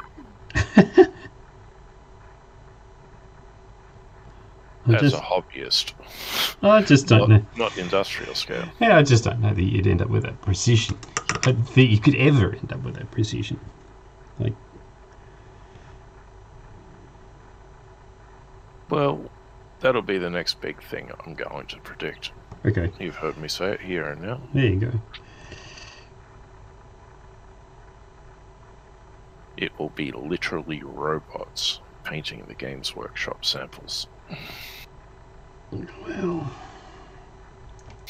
I don't want to be unfair to the robots that are currently doing that. Just robots of a different type. That's it. They're real people with real feelings. Exactly. And they're talented. They're very talented. They are extremely talented.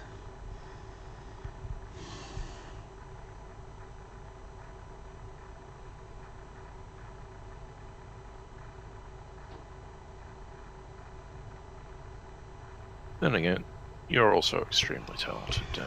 So, you know, you got that going for you. Some of those talents, I reckon, are things that I'd rather not have.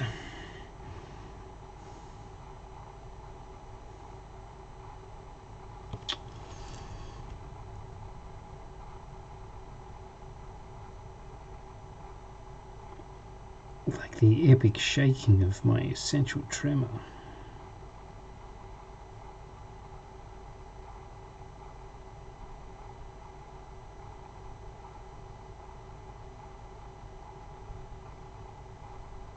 I wonder if there's something that can be done for that. Cut it off at the wrist. Oh, I was thinking something slightly less extreme, like a wrist brace. It's one of the things that has been discussed. Oh, they're not in reach anymore. Yoga blocks. You actually rest the wrist on the yoga block. So you've got that rest. I mean, you can see the way I'm bracing both hands at the moment. If you do that, actually, the reason for doing that is because the yoga block's got a little bit of give, unlike the edge of the desk. And it actually raises it up, so you're sitting a little bit more straight. I'm going to be suffering from this at the end of this because my back will be hurting, but it's actually starting to come together. The effort is paying off. Certainly true. And mind you could have said that for the last hour that you've been working on it. Yeah. I mean, 30 minutes ago it was yellow and white and you had the cockpit done. I think that was more likely an hour. Well, it's... Okay, yeah, I misread the time. What's it now? Quarter to 10? It is... No, it's 10 to 10. It's 10 to 10. I thought it was 9:30. No. I need to get my eyes checked. Well, hell, it's only been a year and a half since my last new pair of glasses.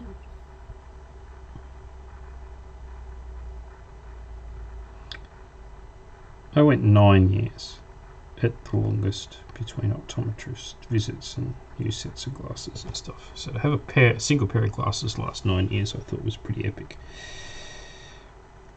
I did 7. Yeah, there you go. But those were contact lenses. Ah, right, eh? which really should have been replaced at the 3-year mark. Yeah. Just because of what they're made out of. Mm-hmm.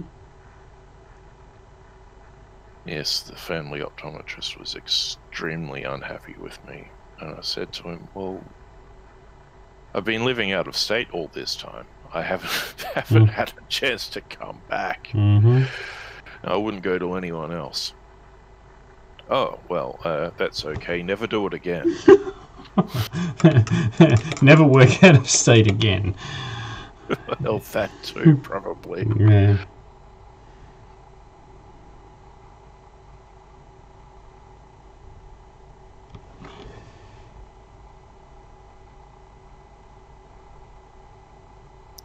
Mark's a very good man. It sounds like he looks after you, which is a good thing. Very much so. Very much so.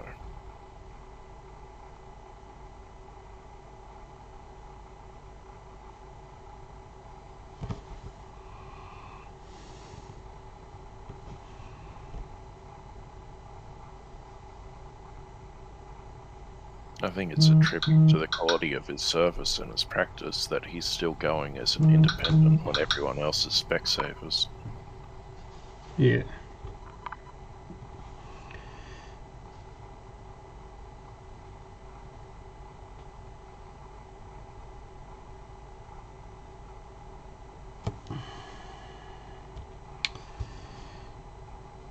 Oh, that's annoying.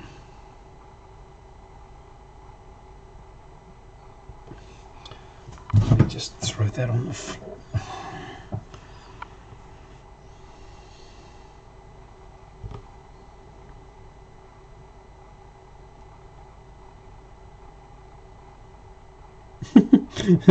And next week, I'll be doing the white panels.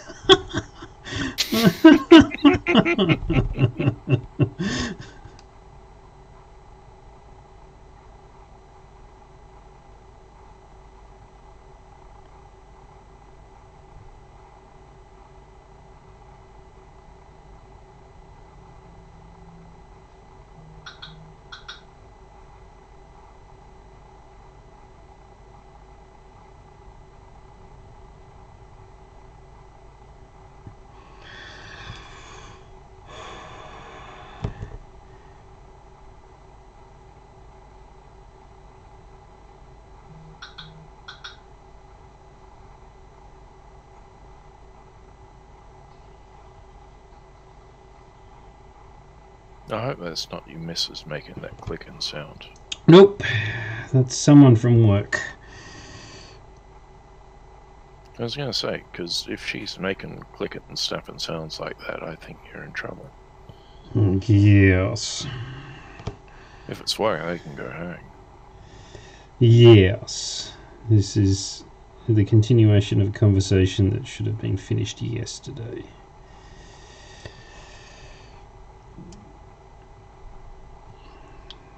I was telling you that I was doing first level support because Clee's on leave. Yeah, well, that's part of that. Have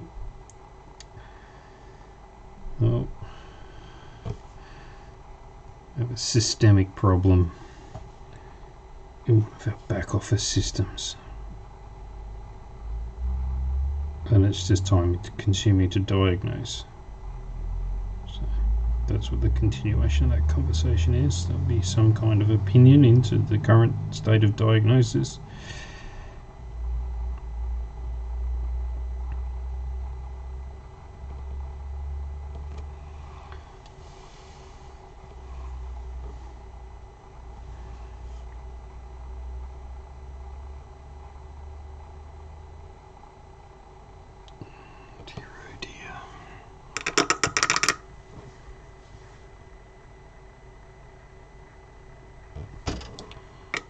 And I just hit my halo with my head.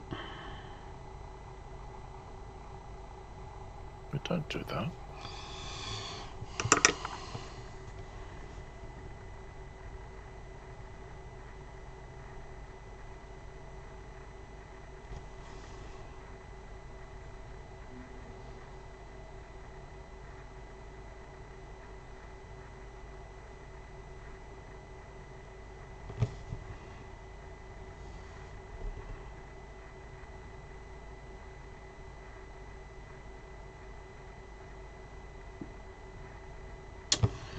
Other jobs for today, I'm going to be replacing downlights. Ah, the light bulbs that your Sparky predecessor. Yep. Sparkies. Let's just call him previous homeowner. Yes, he was an electrician, but...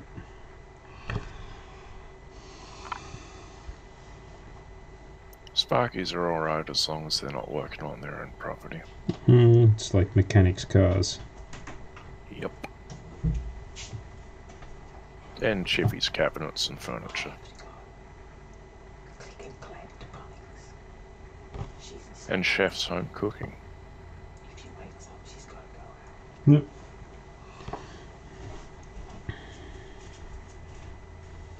There's something in that, I think. What's that? Doing something you really, really love as your profession, and then trying to do it at home. I just think... Probably good that you're a programmer and not the full-time professional, everything else. Otherwise you grow really, really sick of it. Well, you can. The thing about the game stuff that we're doing is there is so many different things to do, so many different activities, that it would stay fresh. Like, I reckon it'd take 10 years for it to get old.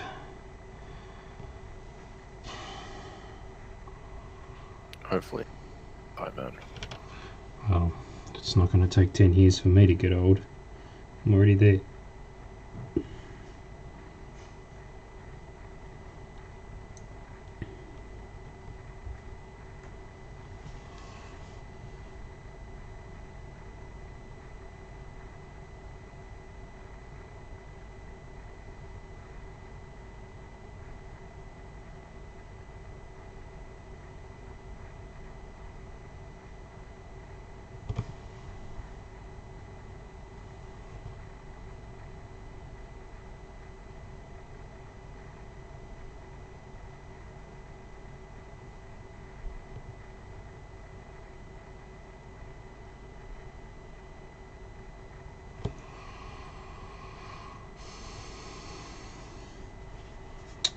Last couple of lines.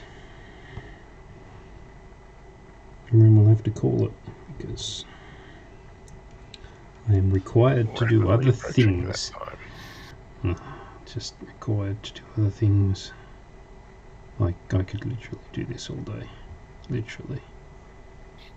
Literally.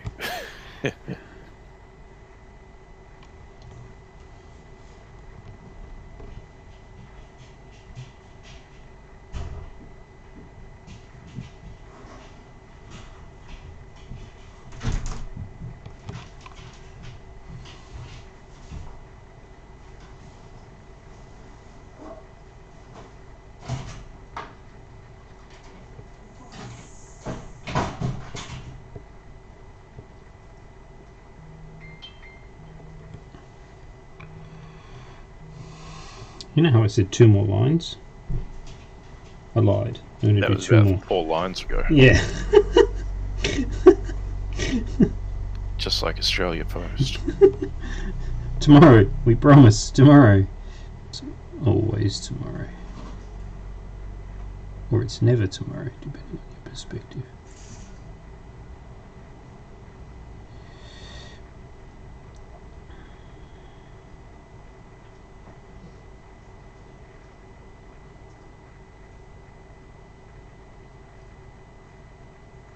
Holy cow. What's wrong? Oh, just that Australia Post job made me think. I remembered some items I placed an order for in August. Right. They're actually coming DHL. The thing is that they disappeared from tracking for about 2 weeks. Oh, really? One of them has finally arrived in Australia. Where were they coming The other from? one's still missing.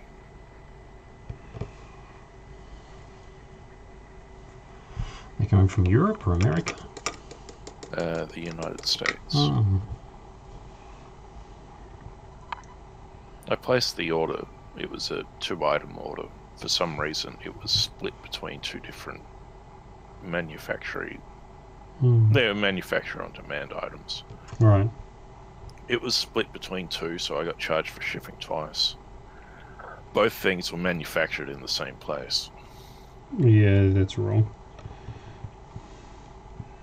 Yeah, between shipping and taxes, it ends up costing more than the actual items themselves. Ouch. Which I wasn't happy about, and I would have, cancelled the order if I had realised that. But yeah, they've both disappeared for about 2 weeks, and one of them's finally turned up in the tracking again, as being now in Australia. Right. Which is, cool. Well, it's a better outcome than it could have been.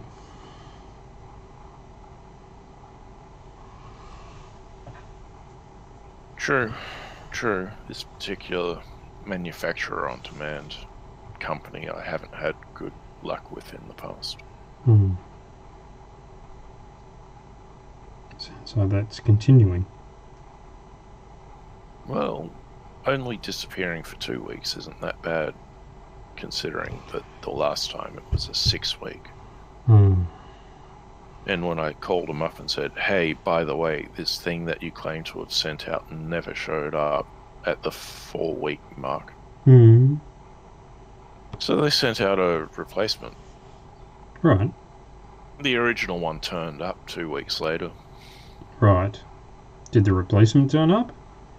Well, the replacement turned up, but it also went missing for 6 weeks. Yeah, right.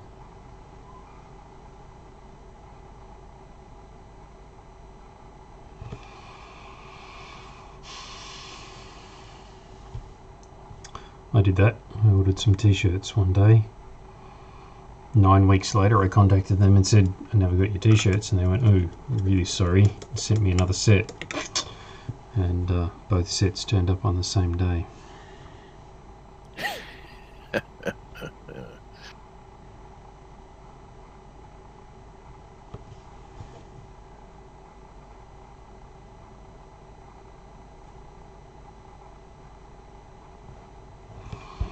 Well, I could continue this ad infinitum.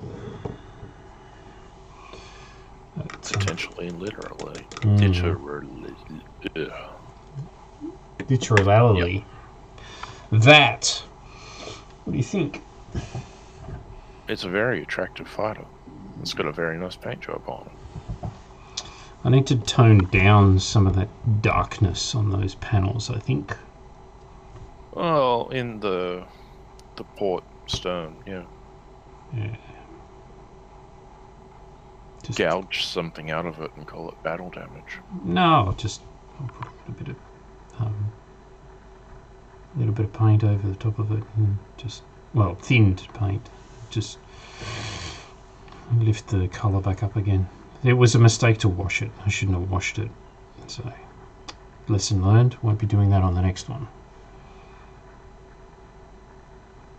But anyhow, I better go do something else, I suppose.